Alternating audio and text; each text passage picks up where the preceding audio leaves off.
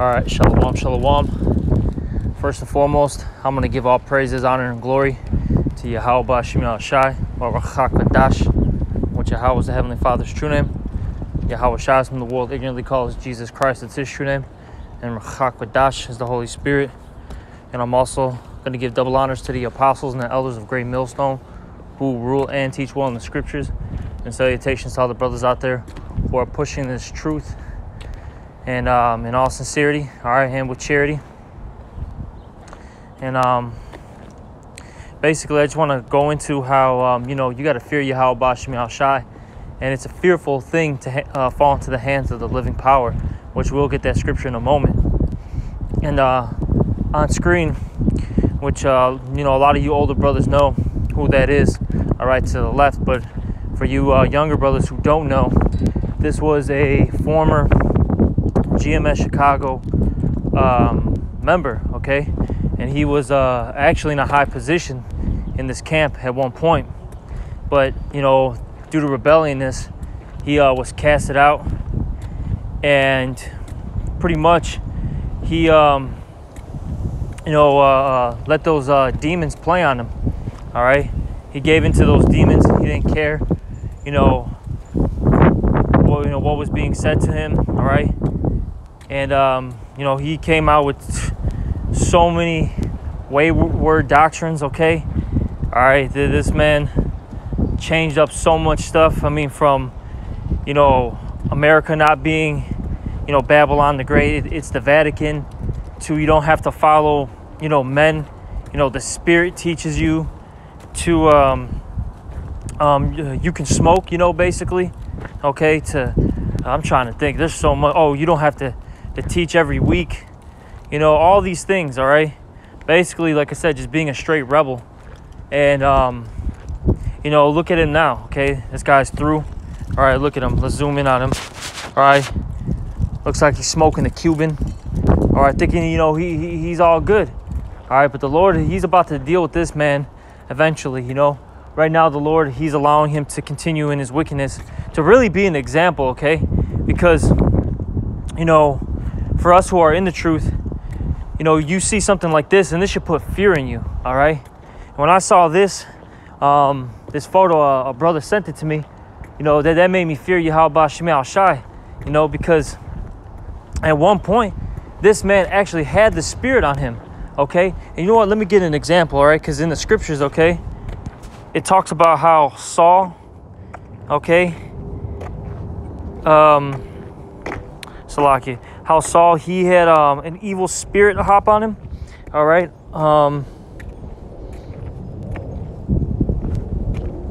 Here we go. Hold on. Is this the one I wanted?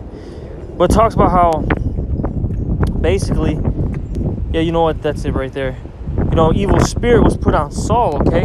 And that can happen to any of us at any moment if the Lord wants that to happen, okay? It could be in our story, all right? And that's why we got to pray that Psalms, what is it? I think it's the 51st chapter, okay? Psalms, the 51st chapter, it talks about how King David said this, take not thy Holy Spirit from me. And when you think about it, the reason why King David said that is because he saw what happened to King Saul, okay? He saw how, the Spirit was with him at one point and how it vanished from him. And that's a very, very scary thing. So, for us brothers, we got to constantly pray that this doesn't happen, that we don't be like guys like this, okay? All right?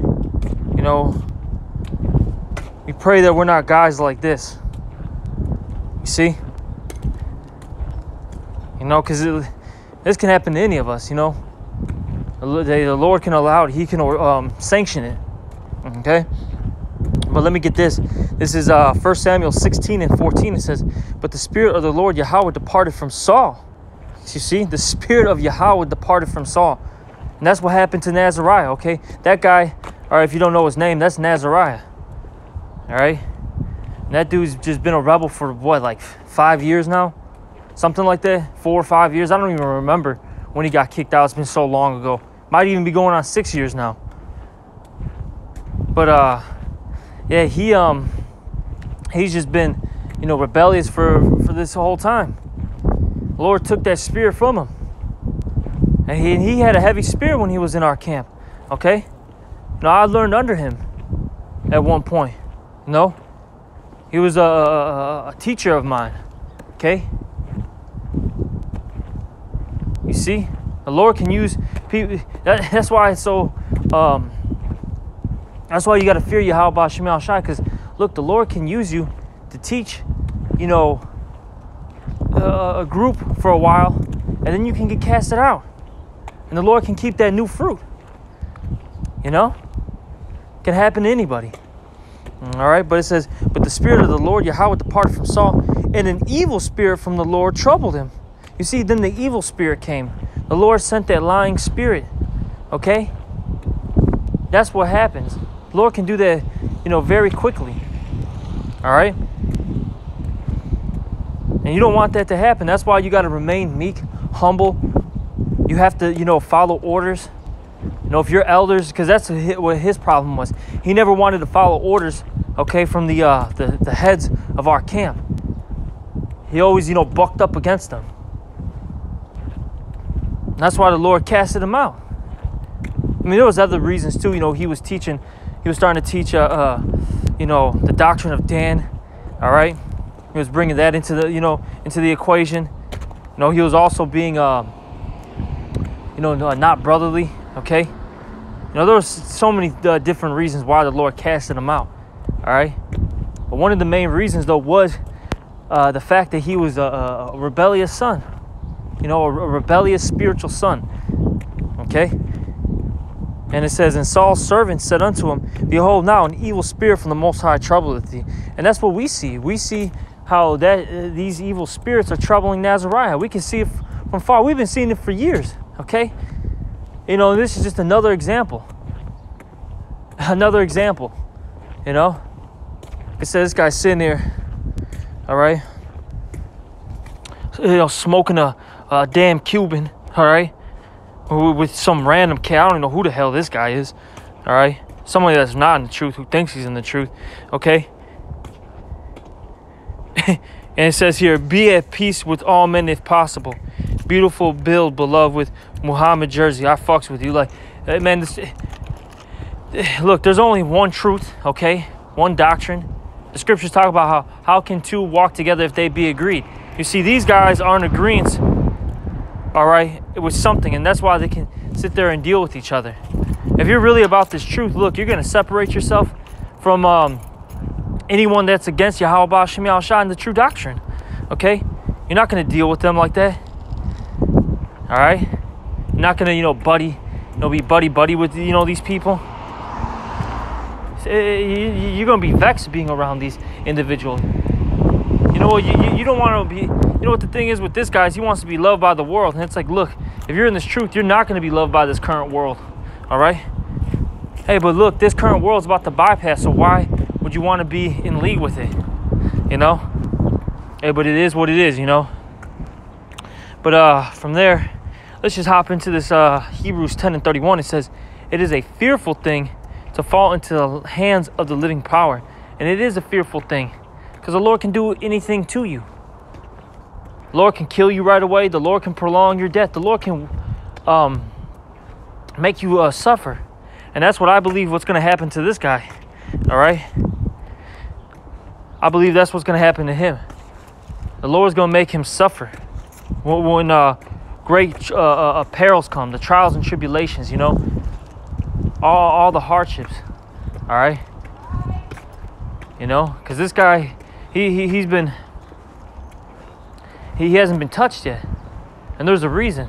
You know, like I said earlier, it's, you know, one, I believe, you know, the reason why the Lord is doing this is to have him you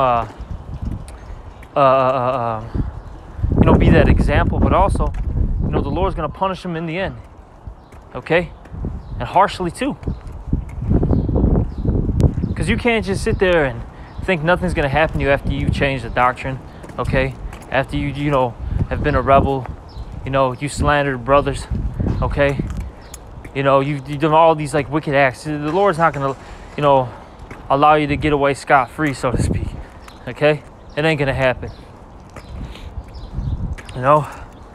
Let me get this in the book of Sirach real quick. All right. This is Sirach, the 10th chapter. And we'll start at the 7th verse, and we'll go down, jump down a couple verses as well. But let's get this first. Sirach 10 and 7. Pride is hateful before the Most High man, and both doeth one commit iniquity. So the Most High hates pride, all right? And so does man. And that guy, he has it. It's written all over him. All right, if you've ever been around him, you know, okay? You know, all right? Now I'm going to keep going. And the beginning of pride is when one departeth from the Most High, and his heart is turned away from his Maker. And that's what's happened to Nazariah, okay? All right, he's departed from the Most High. He's not following in the ways of Yahweh Bashem Yahushai, okay? Look, the Lord gave us the blueprint. It's very easy and simple to understand, all right? Well, really, for the righteous. What does it say now? I think Sirach, the 30, is it the 33rd chapter? Maybe the 39th chapter. It talks about how basically to the righteous, it's simple and plain, but unto the wicked, all right, it's stumbling blocks, all right? See, this truth is very simple. It's not hard. Very basic, you know. It's actually really, it's pretty much ABC 1, 2, 3. You know? See, this world that we live in, this is a complex and complicated world. Hey, the brother Mariala made a point, kind of stuck with me. He said, it's actually hard to do wickedness when you really think about it. All right? You got to go out of your way. You got to plan, scheme, do all these things. But if you're being righteous, it's very simple, straightforward, clean cut, man. You know? All right? I'm going to keep reading. For pride is the beginning of sin. All right? And it says, and he that hath it shall pour out abomination. And that's how, right? For pride is the beginning of sin, because when you're prideful, you basically believe that whatever you say, whatever you feel, the things that you believe in are correct. Your philosophies and ideologies. All right? And then when you depart from the Most High and his ways, you do what now? You transgress the law, okay? Meaning you break the law. You sin now. Okay? You sin. That's what these guys do. And this guy has poured out abominations, man. All right? Because he was prideful. And what are some of his abominations? I mentioned it earlier. This guy's talking about the tribe of Dan is a part of the 144,000. All right, that was one of the first things, all right, that came out of his mouth that was just, you know, completely off. Like I said, what do you have? The Vatican is Babylon. You know, you don't have to follow teachers or man. What else? I mean, there's so many things, man. And this guy, you know, there's a list of things. Okay? You know? That's all abominations, man. All abominations. I'm going to keep reading. And therefore, the Lord brought upon them strange calamities and overthrew them utterly. And that's what's about to happen. The Lord is about to, you know, bring strange calamities upon him. Okay? You know, his family may get, you know, injured or destroyed. Okay? He might start, you know, feeling,